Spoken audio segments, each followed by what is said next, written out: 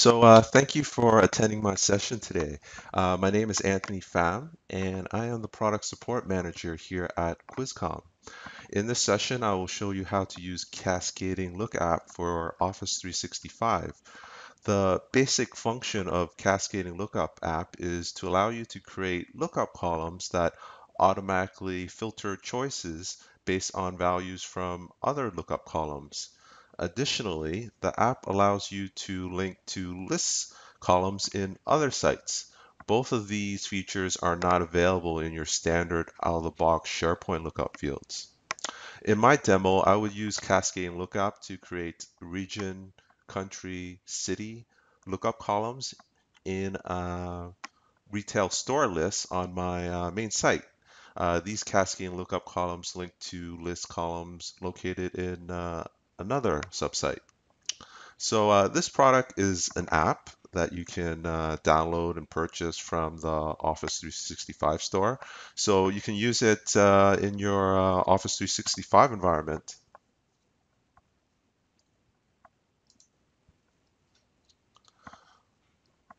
A little bit about QuizCom before I move on.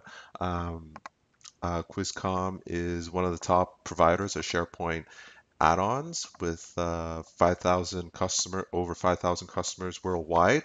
Our product catalog includes um, over 50 products. And I think I see a question from Penny. Yes, it also supports on-premise.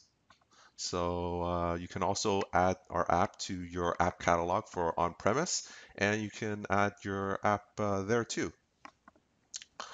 So um, each product in our product catalog solves a SharePoint challenge.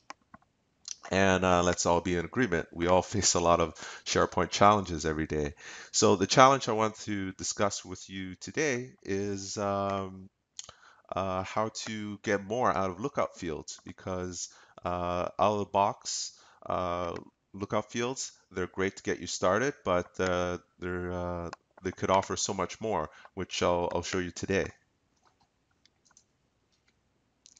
So what makes Cascading Lookup app different from out-of-the-box SharePoint lookups?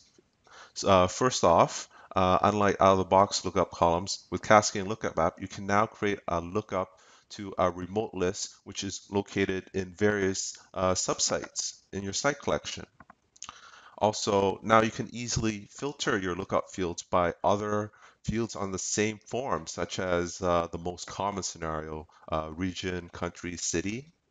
Uh, Filter lookup by view. When you create a lookup field, you can have it filtered by a selected view or of a reference list.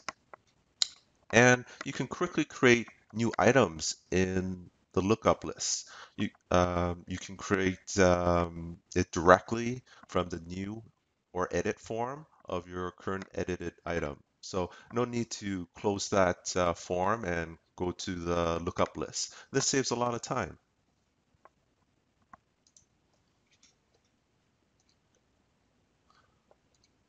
So let me show you how this app works in these slides, and I'll display a demo, a live demo on my Office 365 environment afterwards. So here you can easily create or edit existing cascading lookup columns by opening the app homepage. SharePoint end users should be very comfortable configuring this app because the app homepage is in the ribbon of your SharePoint lists or library.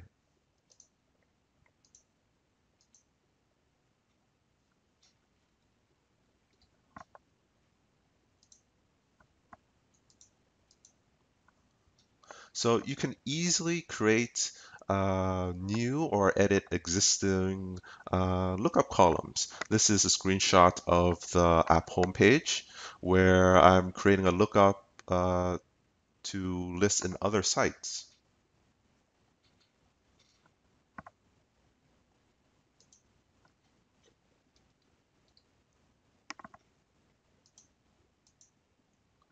So all filtered fields can be filtered by another field by selecting this option here.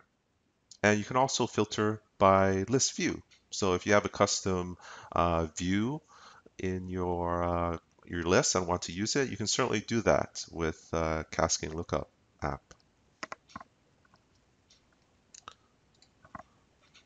Okay, so let's get to my live demo.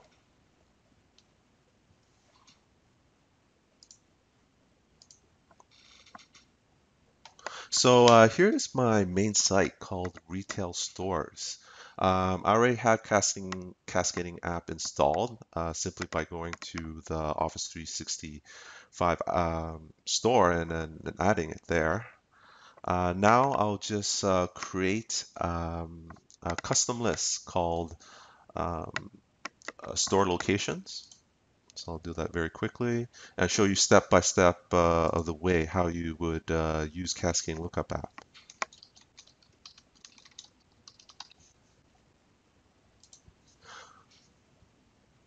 So there, this is my custom list. It's just a list with a title field.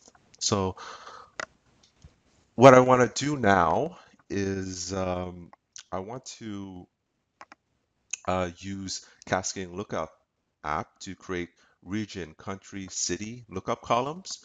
These columns link to columns located in another site. So these columns that I mentioned, I'm going to link uh, to are located in another site called Cascading Lookup homepage. So I'll go there right now. I can see them in my recent changes section in my left navigation. Here I have region, country, and city.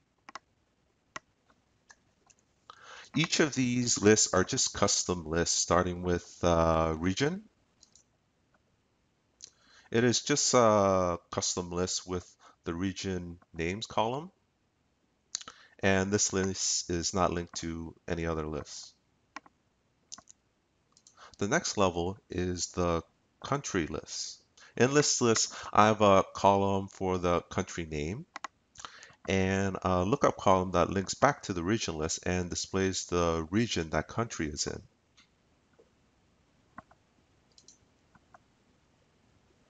Finally, I have the city list. In this list, I have a column for the city name and a lookup column that links back to the country list and displays the country that city is in. Now I will go back to my retail store site and create the region, country, and city cascading columns in my store location list. So as I showed you in the previous slides, all you have to go to is the ribbon and click on the Cascading Lookup app columns. Okay, so I have my app settings screens here. Can everyone see me again? Great. So now I'm going to create a new Cascading Lookup column. I'll call my first column is called region, and I'll be looking up to my main site, which was called Cascading Lookup homepage, and I will be looking up the region list, and I'll be getting the data from the region name column. I don't want to apply any filtering yet, so I'll leave all these fields default. I do have the option to also allow for multiple values, and I can add new items to the lookup list as well. So I'll click I'm done.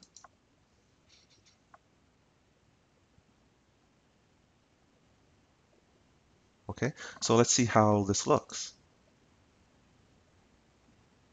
So I'll open my new item form, and as you can see, this looks very different from an out-of-the-box lookup field. As you can see, here's my lookup. I have the ability to search for items too. So it's very useful if I have a large inventory of items. I don't have to scroll through everything. I can just use the search filter. I can also add items to the lookup list. No need to close this form and go to that lookup list. I can just do it right from the form. There you go. Okay. So let's continue and add another cascading lookup column.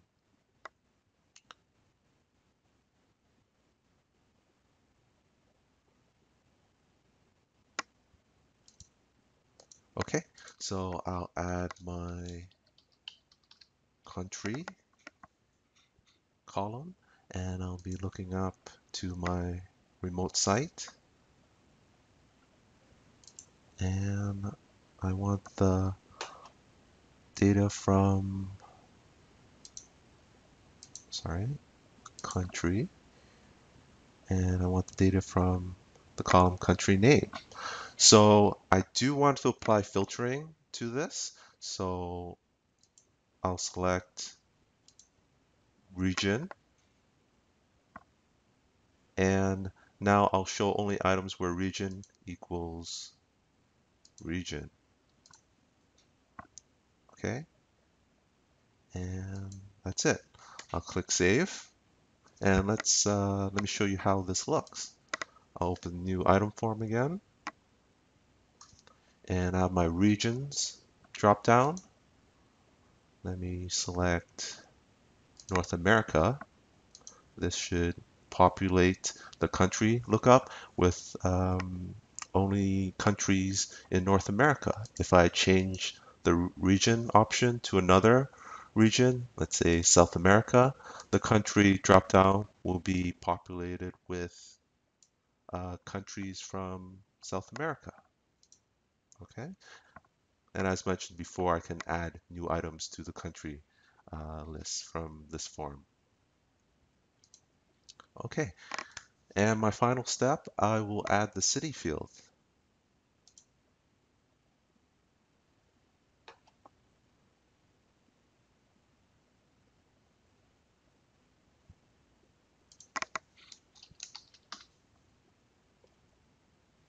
I'll look it up from my remote site.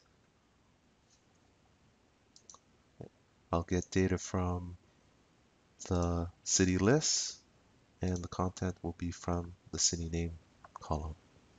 And I do want filtering applied, so this will be the information will be from the country list, and it will source to the city name. Oh, sorry. Yeah.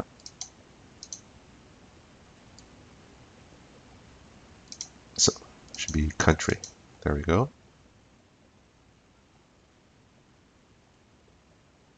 And I want to allow, just for this field, I'll allow multiple values, and I'll show you what that looks like.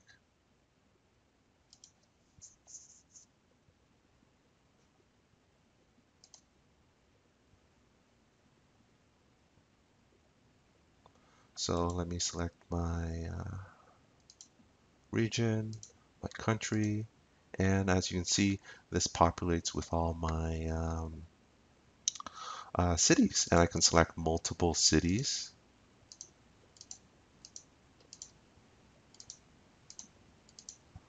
If I change my region, let's say to Asia, uh, Asian countries will populate in the country field, and so will cities.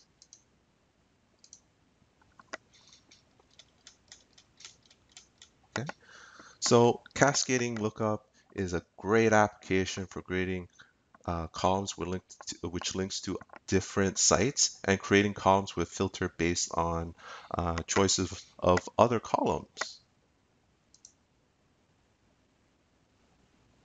And I was able to easily do that in a couple of minutes. Go back to my slides.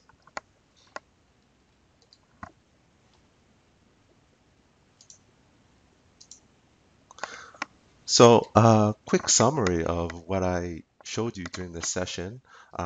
Cascading Lookup allows you to create cross-site lookups. These lookups can cascade. You can also filter lookups by view, and you can quickly create new items in the lookup list. And this is supported on SharePoint Online as well as on-premise.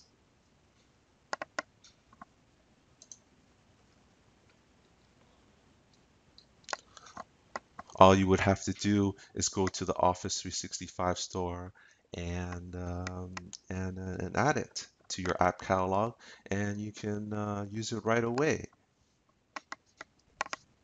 For more details, please visit our product page here.